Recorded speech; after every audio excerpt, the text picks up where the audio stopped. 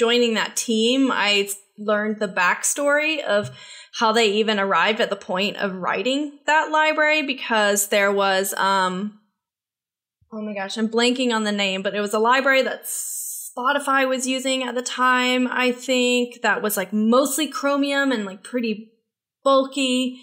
And then there was N.W.J.S. at the time.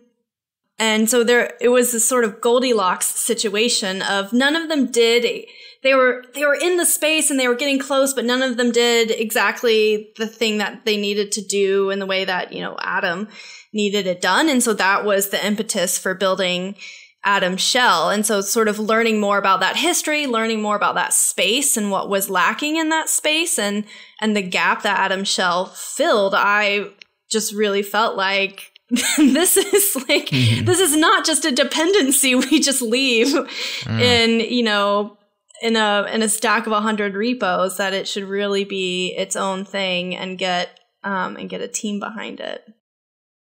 Was it hard to convince people of that?